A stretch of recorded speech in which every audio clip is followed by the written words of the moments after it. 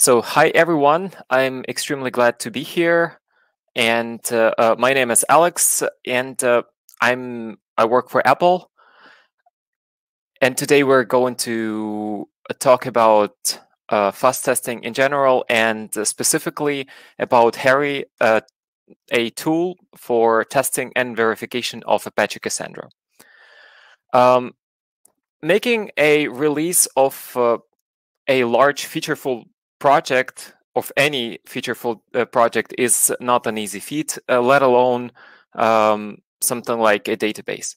And one of the reasons to write Harry was to be able to test Apache Cassandra and make the 4.0 release as stable as possible. And of course, Harry was just one of the efforts that helped to make 4.0 stable and good. But we are going to talk about how and why Harry was useful in that. Of course, the ideas that we're going to be talking about today are transferable to other database projects as well. However, you may safely say that Harry was optimized to be used with Apache Cassandra. And there are certain things that were sort of built with Apache Cassandra in mind.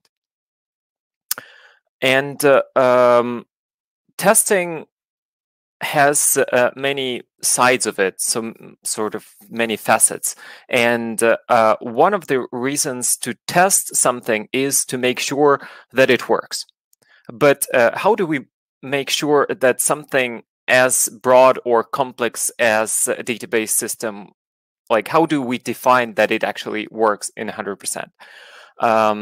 For instance, you can say that the update statement works, or a select statement works, and like something like a read repair works. But does that also mean that the combination of these things also works? So our job here when verifying the quality of the project is to make sure that not only every feature works in isolation, but different features also interact with each other in some way that we expect, and that different use cases are also covered for the database, not only something that you had in mind when you were designing some maybe niche thing. The way we were previously approaching testing was, of course, pretty much like any other software project. So one of the things that we were doing was, of course, writing unit tests. And the people who are familiar with Apache Cassandra codebase know CQL Tester. This is a tool that helps you to exercise local read-write paths. And this is useful, but of course, this is not enough to test some like complex distributed system. And the next logical step is, of course, to try and create a cluster on your machine, and which we did with CCM, Cassandra Cluster Manager. And today we also have something we call in-JVM dtas, which help you to create a cluster of Cassandra nodes in one JVM and have control over each one of the nodes. But still, these tests were exercising predetermined commands with very little logic contained in tests. However useful this was very limiting and was only covering only so much of the functionality. So, for example, even when we were testing a coordinated query paths, we were often not exercising many real-world scenarios, and were not exercising behavior under heavy load. To validate behavior under heavy load, we would usually use something like a stress test. But using a stress test, you usually only validate the database functions under heavy load, but you do not check the correctness of every single response. You keep an eye on metrics and make sure that we don't leak memory or connections or file descriptors, etc. And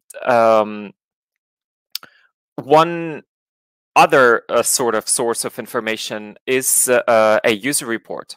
But when somebody comes to a mailing list or to Cassandra Jira, it often happens that they can reproduce the issue in their environment, or they had it triggered and then they have certain logs available for them. However, they cannot give committers or contributors access to their production database, and they cannot really give us a minimal repro which can work for everybody. So that means that people who are trying to reproduce issue are sort of blindfolded, and we have to try and hunt for this issue by creating, trying to recreate the scenario either manually or in some other way. But this often means that you have to sort of create tools to reproduce the issue each time yourself. And before Harry, there was no common tool that was universally used in the community. And how can we improve the situation? Of course, like just relying on manually writing tests, unit tests is just a no-go. So we would like to have developers focused on things other than just writing tests. But then every time we need to test something, we don't have, like, it would be great if we don't have to come up with new ways to generate data, because it's also not optimal. And even if we produce like something like a stress-like workload, we would also be able to validate its correctness. So it's not just it's just not enough for us to generate certain load. We also have to validate the correctness of the responses. And we probably don't want to rely on developer creativity and ingenuity to sort of spot the bugs, because like however great and creative all our contributors are, I would say that it would be good if they were assisted with some tool in order to do that. And we need a reliable tool to help people find the bugs, because this will just make them even more productive and allow them to use their productivity for even better things. This all means that we basically need to generate a bunch of operations and have a model that will be able to predict the outcomes of these operations.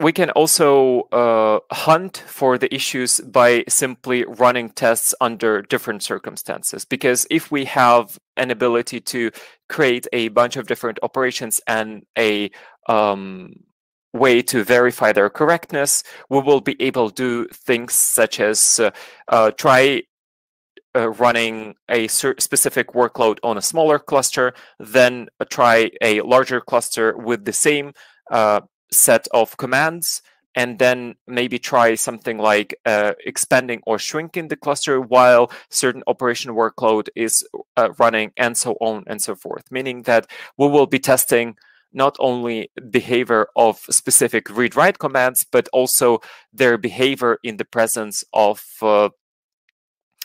different operational or different operations. Let me check the chat real quick. It seems that everything is fine in the chat. Okay, good.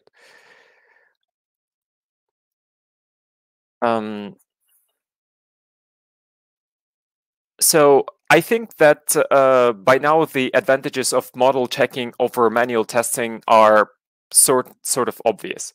And here, what we're trying to achieve is not only to automate testing, but we want to go sort of meta, and we would like to automate the way the tests are created as well. So for example, instead of testing the system with predetermined inputs and outputs, we define the rules according to which inputs are turned into outputs. This also helps to disambiguate any of the edge cases or corner cases. When we generate the data, we will eventually stumble upon some combination of inputs that may result into, well, this weird behavior that we previously didn't have a precise definition for, and this will force us to specify everything in our system and know how exactly it works and functions. And most of the time, just rerunning your test suite does not improve your confidence and doesn't tell you more about the quality of the project. However, if your test suite is always changing, and by changing, I mean that it sort of exercises new behaviors, exercises new commands. This rerunning or running this set of commands, ever-expanding set of commands longer, will increase your confidence and help you to make your project better. So let's get to actual definitions and try to understand deeper what exactly we're trying to achieve and how to achieve that. We all know how to generate random data. There is nothing new there for anybody. And first of all, model checking is about comparing behaviors.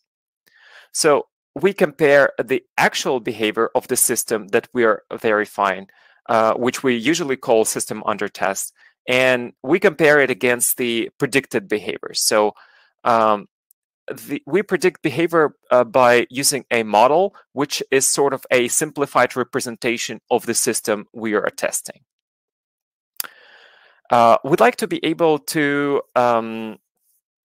describe system behavior in rather broad terms. So unlike unit tests, whenever we are working with the Fuzz test, we would like to say not which specific operations have to be executed against the database state, but rather which sorts of operations can be executed.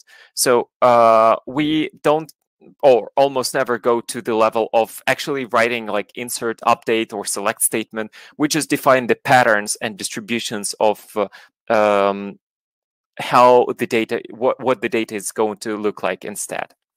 And when checking the responses, we would like to make sure that system under test responds only with the permitted values. This means that when we get the response from the system under test, we actually make sure that the data it returns, we actually wrote it there.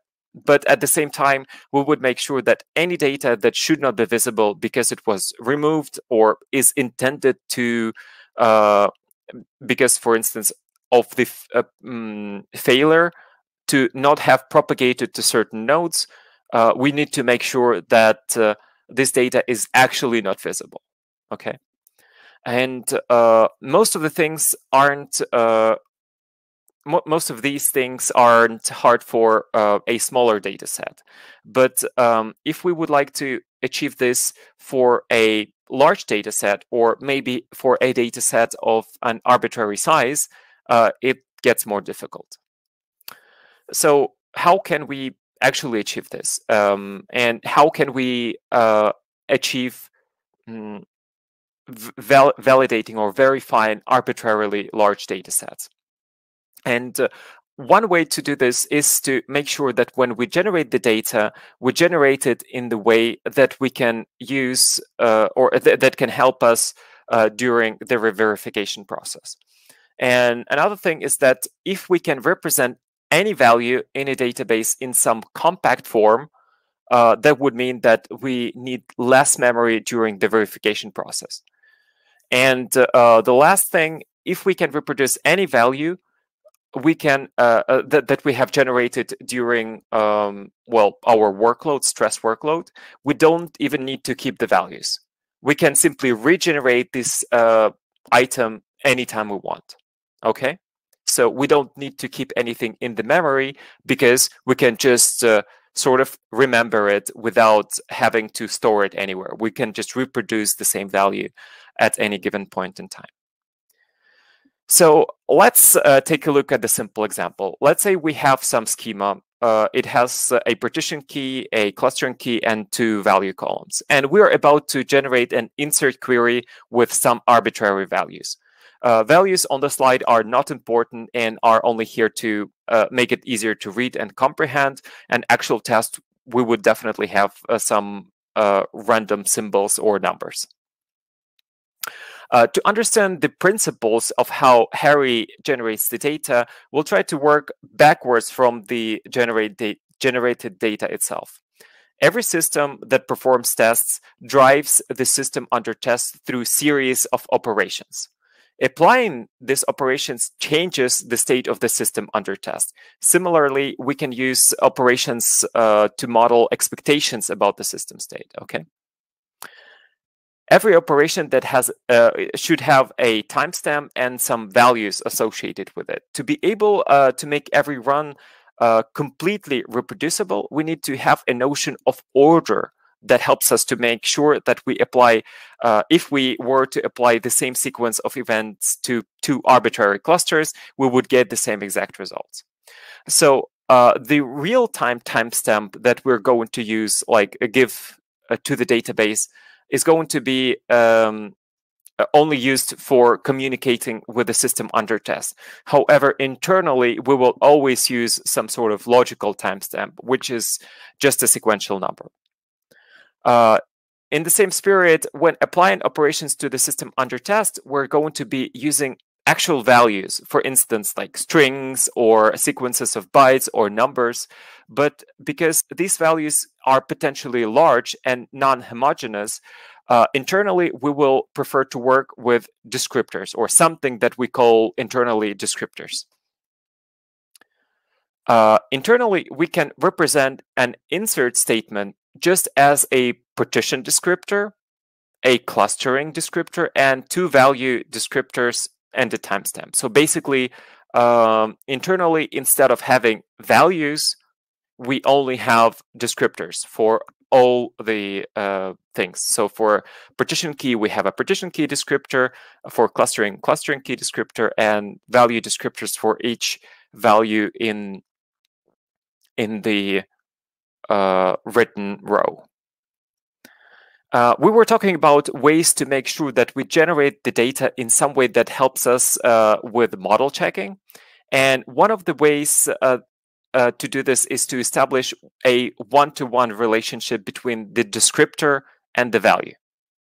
This means that we can take a descriptor, which is a 64-bit long, and then turn it into some value. It can be a string, a sequence of bytes, a double, or anything really.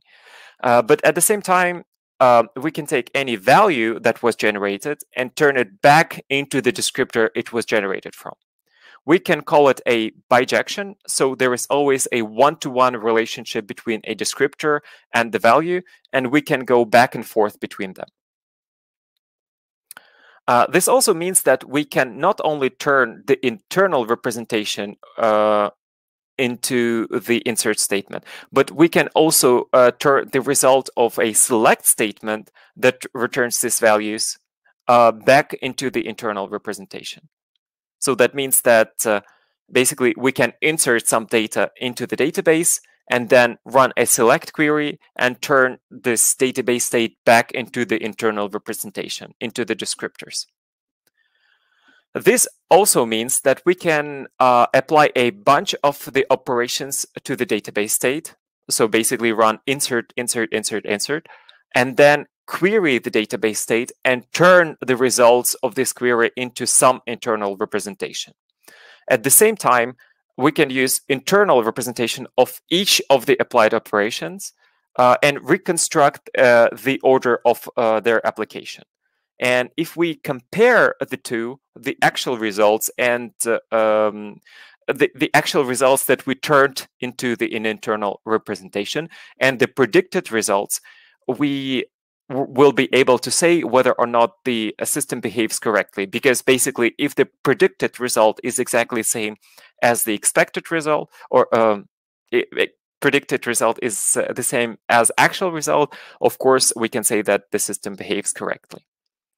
The simplest way to reconstruct the results is just to use the same rules to reconcile descriptors that are used to reconcile the values in Cassandra. So basically, in order to test Cassandra, we have to be able to think like Cassandra. Maybe this is not the most efficient way to do this, but for a beginning, it will do the job. So basically, whenever we have a partition deletion, it would hide results of any operation for which the partition descriptor is the same as the partition descriptor of the operation, and the logical timestamp is lower or the same as the logical timestamp of this operation. Or if we have an insert or the update query, it will change the model state for columns in which in the rows for which the partition descriptor matches, the clustering descriptor matches, and the logical timestamp basically precedes the one of the operation, and so forth for a deletion or the range deletion. So let's go through a slightly more elaborate example together. So here on the left, we have an internal representation of the query, and on the right, we have an actual query that we're going to exercise against the database state. And in the middle, in the bottom, we have a state of or current state of the model after executing whatever you see on the screen. Let's say we have an insert statement, and if we apply the statement to the database state in our model, we predict that we will have one row in one partition, and we know exactly which values or what the values of the columns are going to be. If we were to update the partition, we know that the values of the columns would change. So we basically can predict the next state after application of two columns, of two statements. And finally, if we apply the partition deletion after these two operations, we know that partition state is going to be cleared. So as a result, we have to basically get nothing. So whenever we query for this partition, we will get nothing in response. So all right. What we just went through is just a way to use an internal compact representation of data to avoid keeping the data in memory at all times. But other than that, we were just following the same logic as Cassandra would do like internally, right? So whenever we apply operation to Cassandra, it would pretty much like replay all of them and reconstruct the database state in memory. So we're pretty much doing the same thing with our model. What remains unclear is how exactly we're supposed to reproduce the sequence of events. Of course, one trivial solution it would be to just reset our random number generator to a specific seed every time we need to reconstruct the entire sequence of events. But ideally, we would like to not have to go through like from the seed through all the operations up to the one that we would like to have. But at the same time, we would also not want to keep the log of all the events anywhere in memory or on disk. It would also be cool if we could generate the data that would preserve sorting of the descriptor that it was generated from, because it can facilitate verification. And finally, we need to find a way to account for in-flight operations. Of course, we do not know which events have completed by the time we are running a select query, or may not know which exactly states every single event that we're about to apply, which state the events have or operations have. And we cannot just reapply the sequence of events because we don't know exactly which events we have to reapply. We have to distinguish between an error, an incomplete, or in-flight query. So we sort of need some additional information there.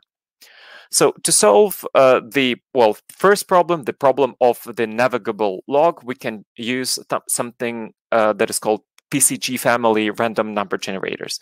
I won't go too deep into the details, but in short, PCG family RNGs are or have several interesting properties that can be very useful for us. You can think of numbers generated by this RNG as a long sequence of random numbers. Knowing one number from the sequence, we can determine which number precedes it in the sequence of random numbers and which comes after it. Moreover, we can check how far two numbers are apart from each other. And if we start a sequence from some seed, we can find an index of any random number by finding basically a distance from seed to this number. And also, if we know the index, we can quickly find the random number itself. So basically by its index from the beginning of, or from the seed. Basically, we can efficiently regenerate any event without generating any events that were preceding it. To make sure that partition descriptors are generated deterministically, we can use something, let's say, as a sliding window, which picks the partition based on the logical timestamp. So logical timestamp is going to determine which exactly partition we're going to visit. And then the sliding window is going to cycle through a bunch of partitions as the logical timestamp grows. And similarly, we pick the rows which are visited on specific logical timestamps by deterministically picking them from a pool of available rows according to some numeric value or numeric offset of which exactly row is going to be visited. So making sure that two values generated from two descriptors sort in the same way as the descriptors themselves is sort of data or data type specific. So for example, longs would naturally sort the same way as the descriptors. However, something like a string will not. So in order to generate strings, we can use a predetermined alphabet of like 256 unique short strings, sort them in an ascending or sort the array where they sit in an ascending order. And then when we turn the descriptor into the string, we'll be iterating over the 64 bits of the descriptor, taking 8 bits of a time, using the value of this byte, basically of this 8 bits, as an index of in this 256 string array. And to make sure that generated strings sort the same way as a descriptor, we basically only need to XOR the sign bit. There is more information in the blog post that is going to appear in the Cassandra blog shortly after this presentation, which has all this information and much more information about how exactly hairy data is generated, because I realized that the talk may not express some of these things in a fashion that is deep enough for many of you. And some of the data types in Cassandra are composite. So for instance, some like clustering or partition keys aren't. And for if we have a multi-part partition key or a clustering key, we would like to use a single descriptor rather than multiple in such cases. So instead of having several descriptors, we take a single 64-bit descriptor, and whenever we would like to generate the key itself, we just slice the descriptor or 64 bits of entropy that were given to by this descriptor. We slice them into smaller numbers, which will serve as the descriptors for each part of the key. Each slice will use some entropy to generate a different part of the key. And then we basically are going to use a bijection in order to generate corresponding parts of this key. Then whenever we sort of deflate the key, we convert the values back to descriptors and then stitch them back together in order to compose the descriptor that they were generated from. So basically, for multi-part keys, we also have a way to create descriptors that sort the same way as the keys themselves, even the composite keys, and that has a one-to-one mappings even for multi-part data types. So finally, we need to discuss how to implement exhaustive checking, right? So this is something more complex, and there is some information already available on Harry GitHub page, and there is a description of how to implement an exhaustive checker itself. And one of the things that is important here is that we don't really need to hold an entire partition state at any whenever we're about to validate the partition. So each operation can be inflated or reproduced from the sequence number itself. And rows that are visited on each step are determined from the descriptor selectors. So basically, there are components which are called descriptor selectors, which determine which exactly parts or rows or partitions are going to be visited at that point in time. And each row is going to be individually verifiable, which means that for each row, we need to hold only exactly as much state to verify this row only. So we do not need to inflate an entire partition state to verify a single row. And at the same time, we do not need to keep state of different rows in order to verify them. And the way we're doing this, we are going through an entire log of the operations and attempt to make sure that every operation that has to be visible, that is known to have been completed, is completed already. And every operation that has to be, that is completed but has to be invisible is in fact invisible. And the rest of the operations, so to say, the operations that are still in flight, have so-called unknown state. And we can assume that if we see this operation, it's okay, this is fine. However, if we do not see this operation propagated, this is also fine. So both states are permissible. So this is sort of a way to account for Cassandra eventual consistency and still be able to validate data even in presence of operations that have still not completed.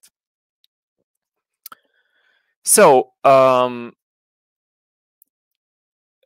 we can sort of discuss the incomplete or in-flight operations that I have just mentioned, because the way I was describing it is that we allow these operations to be sort of in two states simultaneously. That means that we say that if they have propagated and we see them and experience them, this is fine. However, if they have not propagated and we do not see them and we cannot experience them, this is also fine. So any state is okay. And we would like to be able to get to the point where we actually know the state of these operations and can predict the outcome of any read query, even if we know that the data has been propagated only to one of the nodes, one of the replicas. And the outcome of this query is, of course, going to depend on whether the replica where the data was propagated to is actually included into the set of nodes that we're reading from. And depending on whether or not the data has propagated to all of the nodes, we will either trigger something like a read repair or not. So in order to make sure that we can also account for all of these things, we have to actually know the state of the operations in a very precise manner. We can write an exhaustive checker that will go through all the operations and ensure that sort of combination of visible states may have resulted from a combination of already finished operations and ones that are in flight. And this, still assumes that any of the in-flight operations can or may not, or can or cannot be finished, but we do not for sure which is correct, which one of these is correct. One problem with all of this is even though some of the operations are externally deterministic, not everything inside of the Cassandra node is going to be deterministic in the same fashion. So concurrent operations may overlap in unpredictable ways and in the way that we cannot control externally. And messages can get delivered out of order, disk operations can get applied differently, and so on. And in order to solve this problem, we need not only a way to schedule operations deterministically, but also we need to make sure that everything that happens on the node internally as a result of execution of these operations is also deterministic. If we can control not only high-level operations, but also lower-level ones, we can also try reordering the operations or sub-operations in different permissible ways to see if there is any interleaving that may cause any problems. So for instance, just recently we had an issue with accumulator in Apache Cassandra that was sort of tricky to reproduce because it was mostly triggered when there was a lot of contention in the cluster, which was causing undercounts under some circumstances. And reproducing it was rather tricky, but using a simulator, which for you can find a CEP on Cassandra website for it, and this is a very interesting project that you definitely would like to learn more about. But using a simulator and trying several different interleaving patterns, this issue has been reproduced, well, almost immediately. I don't have too much time to go into the exact or deep details of how the simulator is working, but on the high level, it works by representing all the operations in a hierarchical manner. Basically, any operation has consequences.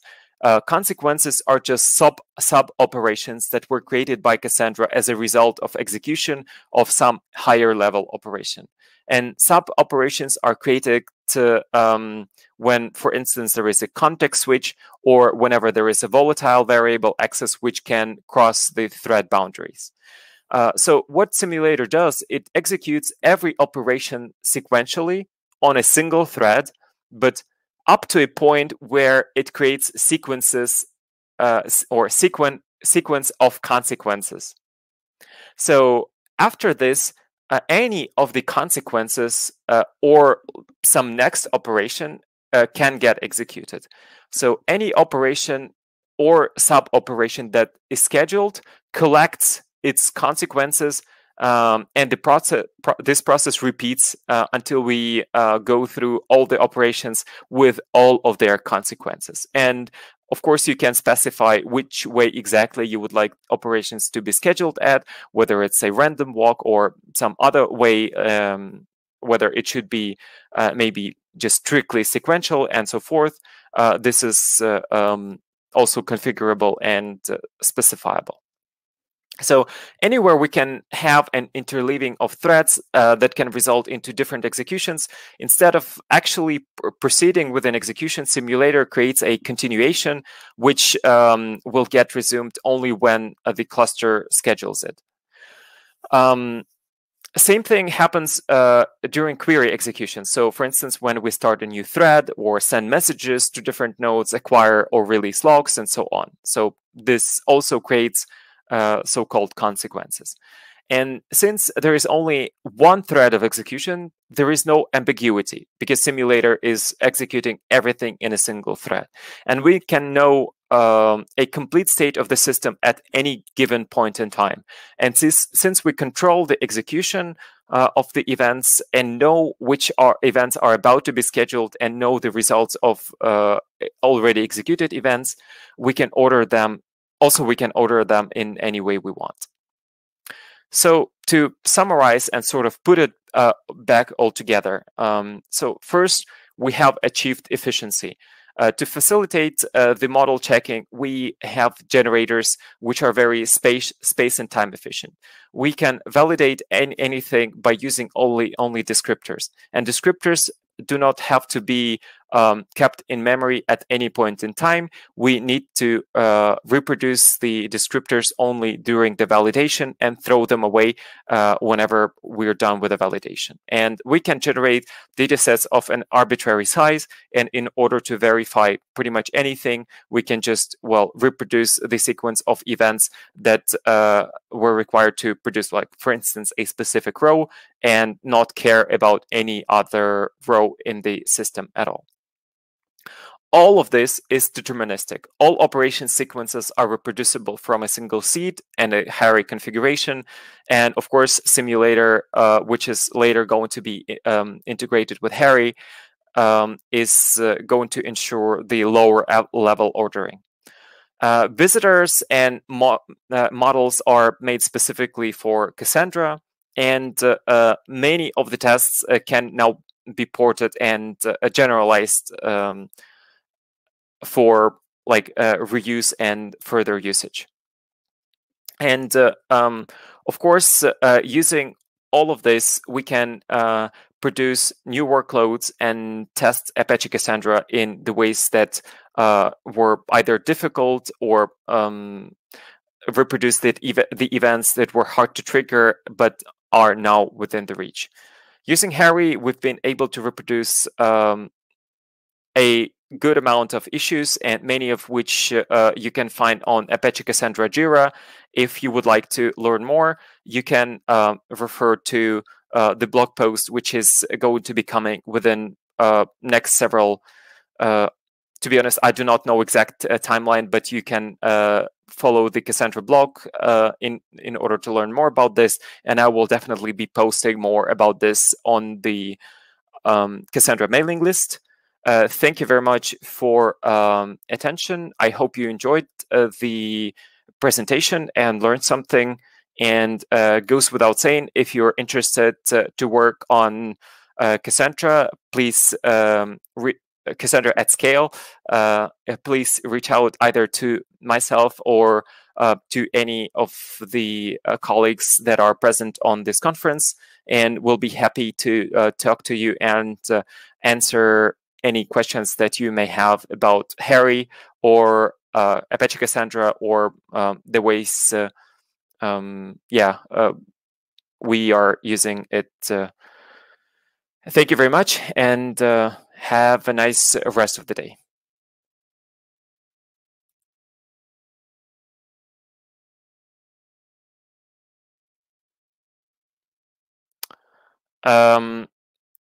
So let me stop sharing, and if there are any questions, you can type them in here, and I'll try to answer. But I don't think we have that much time.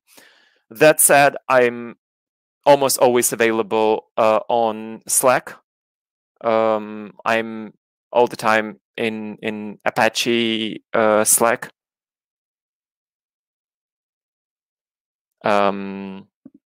Also on Twitter, and yeah, email anywhere you would like to ask questions. Anyways, nobody's asking questions, it looks like. I'm going to turn off. Cheers, everyone.